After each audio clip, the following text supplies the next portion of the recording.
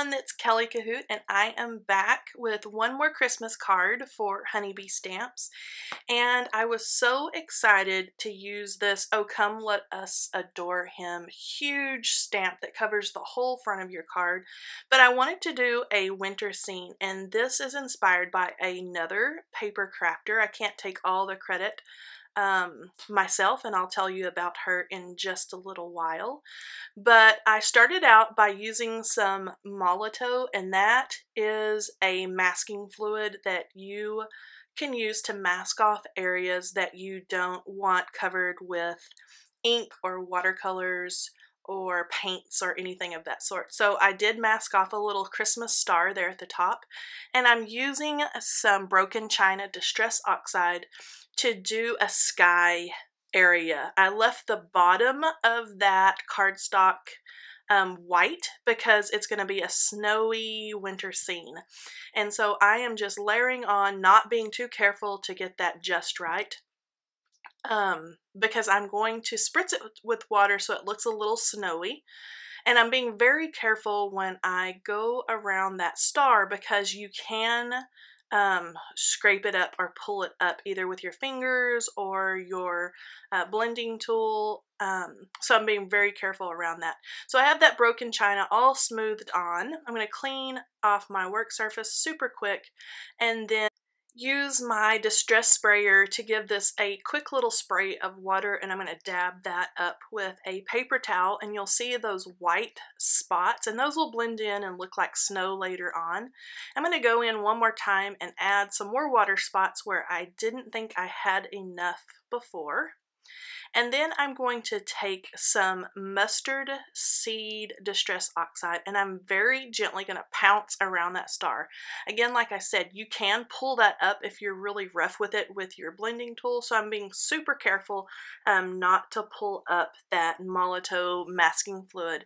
And then I'm going in very gently again with that broken china. I don't want a lot of green right there where those two colors would blend, and so I'm being very careful with that. And then I'm just going to use my fingers and then my little adhesive eraser or a little masking fluid eraser there to clean up where that star was masked off. I'm going to pull out the Starry Colors watercolors, and this is from Gansai Tambi.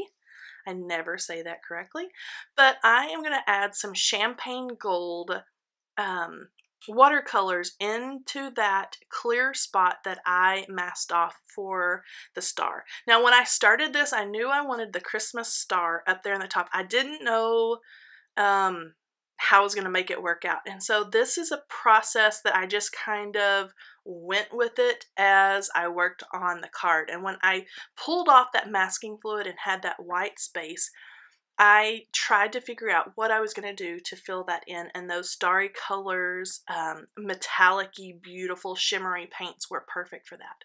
Now I'm pulling out 3 different types, or colors, excuse me, of ink.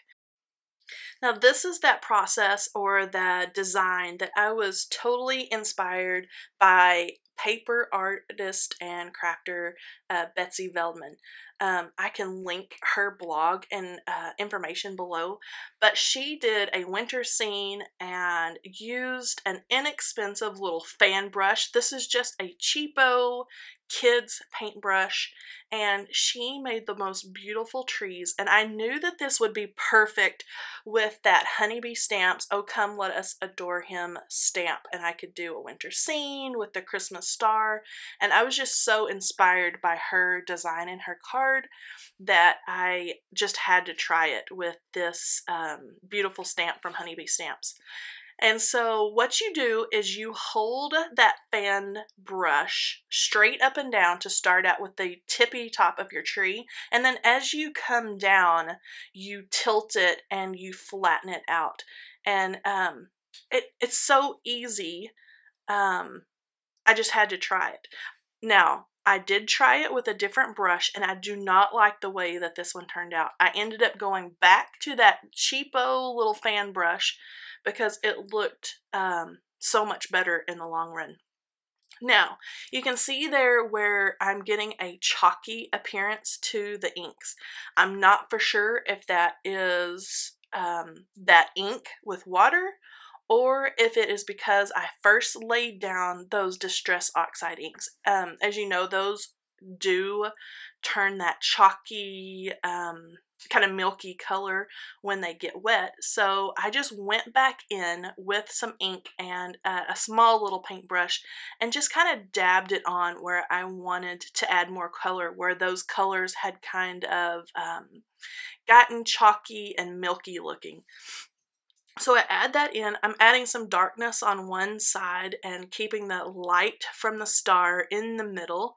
And then towards the bottom, you want it kind of sparse, the color, because that's where the snow and things are going to be at the bottom of your tree. And then, like I said, you can just leave the bottom of that paper completely colorless because you're going to have your snow down there. So I'm giving that a really good dry, and as you can see, it didn't turn out perfect. The trees are still a little chalky, and so I'm going to add some snow. I tried some snow text on my trees, as you can see there, to add some texture along with the white color, and I didn't like the way that that turned out. So I'm just using some cheapo white craft paint. I wet it down just a little bit. I'm going to flick some over the whole project to look like falling snow, and then I'm going to take that good old cheapo little fan brush again and add some more snow onto the leaves or to the limbs of those trees. And you don't want to color this all over, you just want to just on the ends of the limbs there where it looks like the snow has just fallen on the limbs of those trees. I'm going to stamp that huge, beautiful greeting now, the "Oh come, let us adore him." I made sure that all of that paint was nice and dry, and then I used a powder tool. I'm setting this up in my mini MISTI, and I'm going to use the Nuvo Clear Mark ink. I love that embossing ink. And I'm going to give that a good smush. Now, I did all of that painting on watercolor paper, which has some texture to it, and so I really went over that well with my hand to make sure that that Nuvo Clear Mark ink got down into the little crevices of that watercolor paper. I'm going to use some Ranger Liquid Platinum embossing powder. This is like one of my go-to embossing powders. I love this one for a metallic. It's not gold, it's not silver, it's just a beautiful in-between color. And I'm going to heat set that really well until it's nice and smooth. Now, because the paper was textured, like I said, I could have gone over that embossing powder and excuse me, done that a couple of times to make sure that that greeting was nice and smooth and thick, but I didn't. I kind of like the imperfect, the glimmer and the way that that embossing powder kind of seeped down into the crevices of the paper. So I just left it. I added that onto some coordinating cardstock that coordinates with that blue sky and added that to a white top folding card base. Here's a close-up look at the beautiful trees, and I'll leave Betsy's information below, and then all these supplies can be found at honeybeestamps.com. Make sure you check everything out there, and I will talk to you guys next time. Merry Christmas! Bye-bye!